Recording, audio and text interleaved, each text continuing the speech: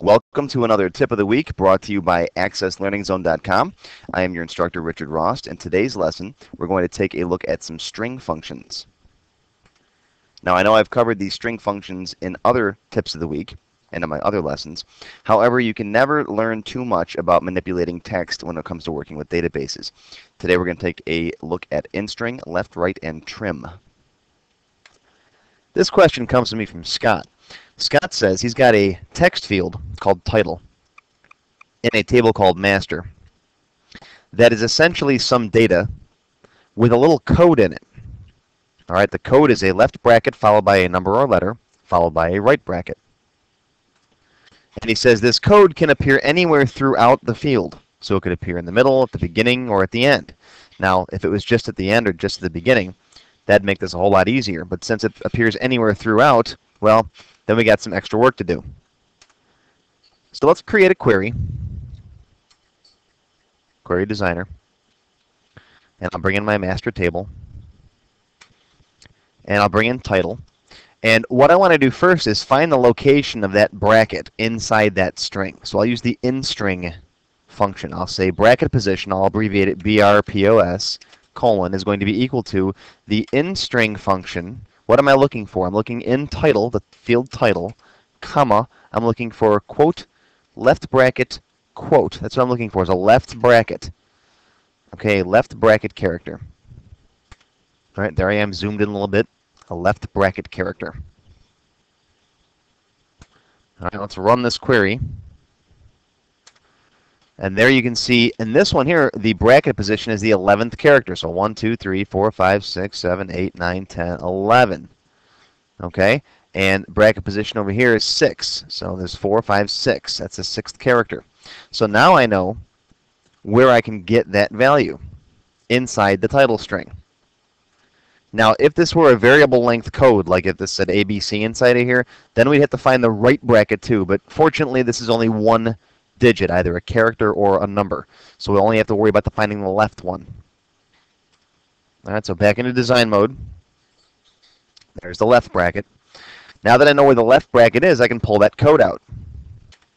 All right, I can say the code is going to be in the middle somewhere, in the middle of the string, all right, middle of title, comma, the bracket position plus 1. I don't want the bracket itself, so move over 1 and get that code, comma, 1 character.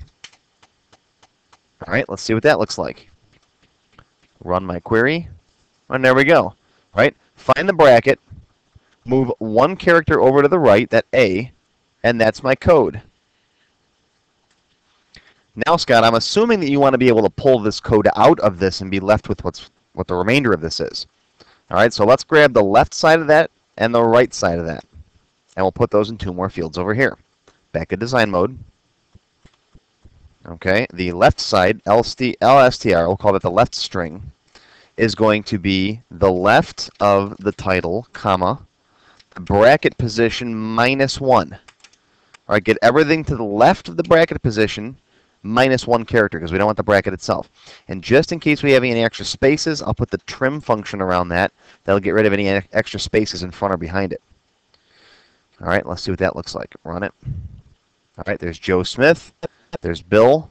See, because Bill is to the left of that bracket. There's nothing to the left of this bracket, so that one's empty. Right? Dave Mason, the whole thing. And then just add them. Now we need the right side. The right side is going to look like this. Our string is going to be the right of title, comma, how long? Well, the length of title minus bracket position minus 2. And I'll throw a trim around that whole thing as well. Trim to get rid of any extra spaces. And let's run it first to make sure it works. Okay, look at that. Great. All right, left string, right string. Now let's see what we got. Why does this work? Well, take a look at the data. I need to write so many characters. Well, the right 4 characters in this case. All right, how do I get to 4? Well, that bracket position is at position 6. All right, so what I need to do is I need to say, okay, the length of title, this whole thing, minus the bracket position, which brings us to here. Okay, so that's position 6. So 1, 2, 3, 4, 5, 6 brings us to there from the right side. Well, I need 2 less than that, so that brings us there. There is no right side here. Here the left bracket is position 1. So the right of the whole thing minus 1, the bracket position, minus 2 more brings us there. And the trim will take care of that extra little space. Same thing here. The bracket position is in position 6. So there's 5, 6, right? And then 2 less than that. Now, what to do with this data once we've got it? Well, we can reassemble this into a new field using an update query. Yes, you could just update the title, but I would recommend putting this into a new table. If at all possible, I like leaving my old tables alone because you never know when you might need the data in this format too.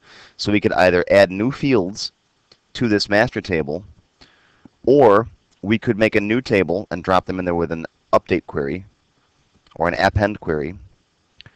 Or we could just reassemble these and leave them and just work from this query. There's several different ways you can do it.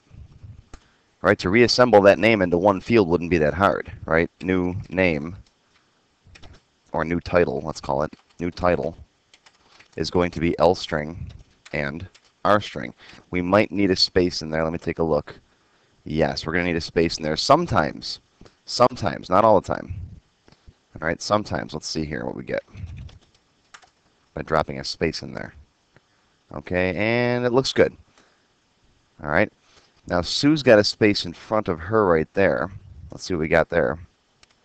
And that is because the trim over here, the whole thing is an R string. So we're going to want to trim this too. Right? The trims are important to get rid of all those extraneous spaces. And that should work. Right? Give me the left string, force a space, and then give me the right string, and then trim the whole thing. Because this would have a space in the end of it too. And Sue would have a space in the front of her. So that should work just fine. Now, again, we can use an update query, or an append query, or just work with this data right here. Here's our code. Here's our new title. We can throw those into new fields. And I have separate lessons on how to do update and append queries if you want to see how those work. Thank you, and I hope you found this tip helpful. If you'd like to find more just like it, go to my website at accesslearningzone.com and go to the tips section. YouTube viewers, make sure you go to accesslearningzone.com/YouTube and you'll get a 50% discount on any of my full video tutorials.